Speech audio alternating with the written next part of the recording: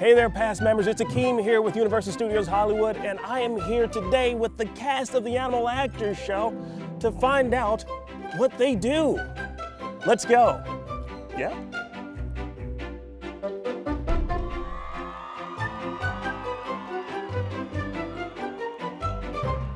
John.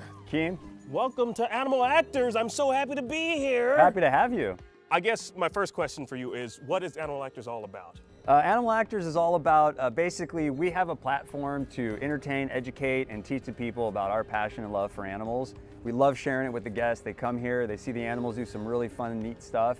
They go home, they're motivated, they want to try it with their own pets or animals, if they have a dog, a cat, or even a bird. And you see it come to life, you see it firsthand, you see us show you how we do it, and then you go home and you try it with your own animals. What traits do you look for when choosing an animal actor? You know, that's an excellent question. It's a difficult one to answer because it's very subjective. We're just looking for animals that have great personalities and energetic, and because we love to rescue the animals, sometimes we take as many as we can and we're like, let's give it a shot and see what happens. All right, John, so what's the most exotic animal you guys have? Currently, the most exotic animal we have, well, we have some African crowned cranes that are fantastic. People love seeing those guys, big birds. We have some Eurasian eagle owls. We got some African fennec foxes. The wonderful thing is our show is primarily domestics, birds, cats, dogs. That's what we circle around. That's what we feel that people can relate to the most.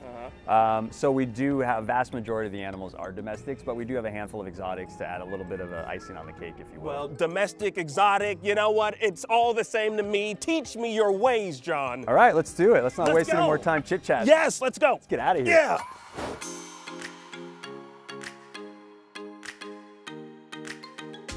I'm not wearing the uniform, so is that gonna play a part? So this is all you really need.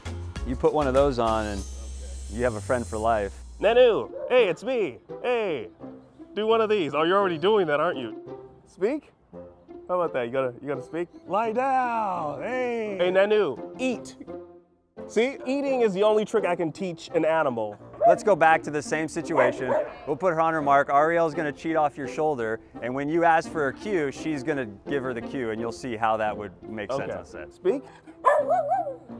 Oh, that's so awesome! And I'm not even doing it, am I? Back on your mark. Marker.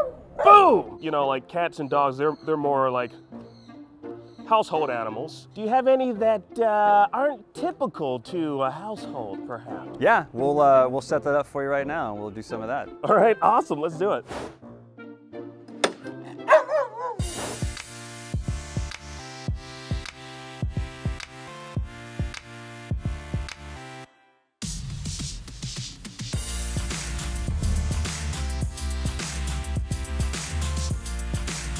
This is not gonna end well. Ah! Yeah, that's yours. You can have it, dude.